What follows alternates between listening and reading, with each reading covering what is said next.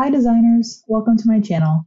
In this video, I'm going to be showing you how to create this rectangular perfume bottle using Adobe Illustrator and Dimension. So these are some of the shapes we're going to be creating. Let's start with this bottle here. I'm going to grab the rectangle tool. Now if we turn that to stroke, you'll see there is a little bit of a border radius. I'm going to click in the corner on this dot. And depending on how realistic, you could add a little bit of pen work and make this wavy. My bottle image is not the highest quality, but that's okay.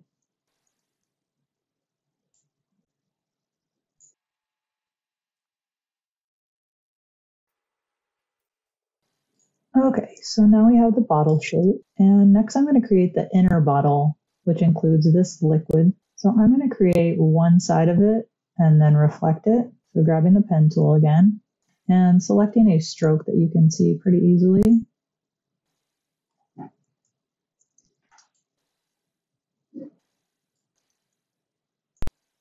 Now select the object and go to Object, Transform, Reflect, Vertical, and we're going to do a copy.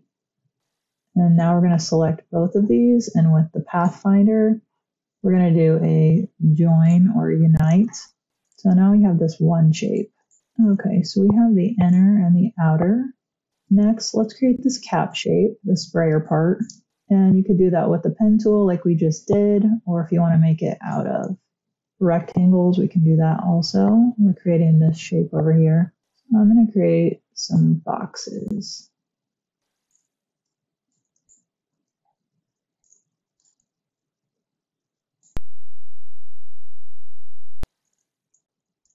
Now you can grab all of those rectangles and unite them, or with your shape builder, you can also select and combine. So now let's grab half of this one as well. Got my scissors tool. And we're going to delete half of that. Next, let's create this little cylinder, this black inset part.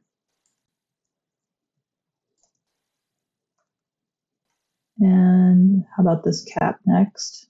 Again, using rectangles.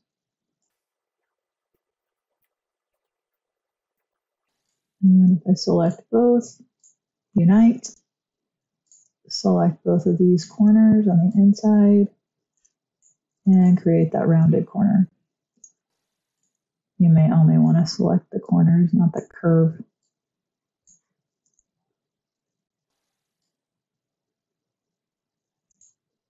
All right, last thing for now, unless you want to get more detailed, I'm going to create that straw.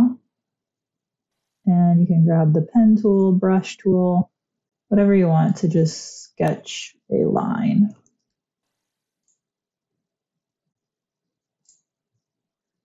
All right, let's start making these 3D. If you go to Window and open your 3D and Materials panel right here, let's give this outer bottle an extrusion, extrude.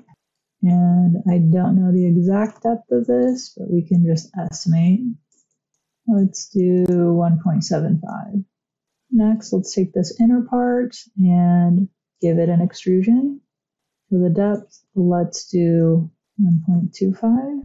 Now, one thing on this outer bottle that I want to do, let's reverse the stroke to a fill, and let's give it a bevel. So right here, turn on bevel. And we probably want this to be rounded and a small width. And this one, it could be a stroke, or we can reverse that into a fill as well. And let's create this sprayer part, the chrome. And this time we're going to do revolve from the right edge in my case.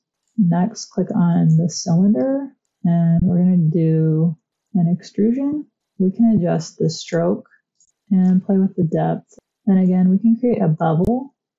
So you can play with whether that's a stroke or a fill.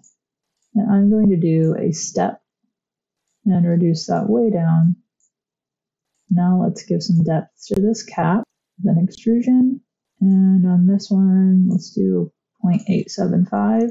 give it a bevel, round with a slight width. And lastly, let's create this straw. If you select that stroke, we want to do inflate and inflate both sides. And you can play with the depth. You might want to play with the rotation too to see that depth. I think we want a 0 depth on this one. And depending on what that brush is, if I do basic, I can adjust the diameter. All right, so I believe we have all of our pieces now. And you're going to individually select each piece and click Export 3D Object. And now we can name these assets. And for export settings, I'm going to select all of them and select the format OBJ. Navigate to the folder where you'd like to save these. And it will create material files. You don't really need those, so I'm going to delete those. Be sure to save your document frequently.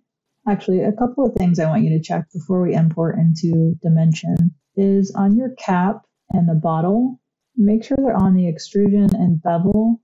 The bevel is bevel both sides and the bottle bevel both sides. And now you want to re-export those. And then on the inner, I decided that instead of the fill, let's change that to a stroke. And let's give it a 4 or 5 point stroke. And again, you're going to want to re-export that. I'm also going to show you how I attempted to create that gradient. Now we're going to drag and drop each of these 3D OBJs into Dimension. And you will need to rename them. With all the layers selected, use your alignment tool, which is A for shortcut. And let's align these center on all axes and move it above the surface plane. You don't have to do this, but I'm going to scale these proportionately to 2.5 and position this to the center of my document. With everything selected, you can tap F on the keyboard to fit to frame.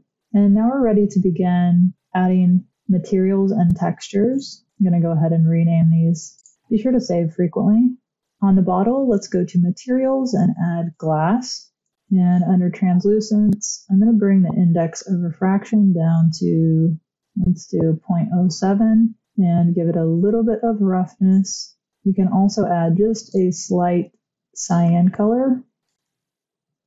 And the inner part of the glass can also be that same color. So using the eyedropper, I'm going to sample the bottle. For the cap, let's apply plastic, change the base to white, bring down the refraction and slight roughness. If there's an angle that you do like, go under your camera and you can add a new angle. For the sprayer, let's scroll down to Substance Materials and add Silver Gloss. And you can increase the roughness slightly. We just barely want that black piece to show and then find something dark. On a plastic cap, be sure to change the translucence to 100%. It can be helpful to save a front view. On the straw, with that selected, I'm going to sample the cap. I went ahead and darkened the plastics just a little bit. Let's see a render preview. Let's add our graphics to the bottle now. You can just drag and drop onto the bottle. And then when you're inside the bottle layer, just double click. We can click on each of those graphic layers, and with our black arrow and holding down Option Shift, you can scale that proportionately. And you might want to keep your reference visible. And now I'm going to add that subtle gradient of clear to blue. I'm going to apply the one I'd already created, which was a sliver of transparent blue to white. And for placement, let's do fill. Adjust that until it looks like it should. So if we look closer at the graphic under images, but basically I created a solid layer and then I made it transparent. So it was darker than the original gradient. And then I saved that as a transparent PNG by going to File, Export, Save for Web. And we want PNG 24 with transparency. And let's go ahead and do a render by going to the Render tab. I'm going to do the current view, give it a file name, quality medium, and let's just do a PNG.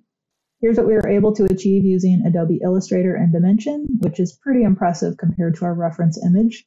If this video helped you out, please like the video so others can find it and subscribe for more content like this. Thanks for watching and see you next time. Take care.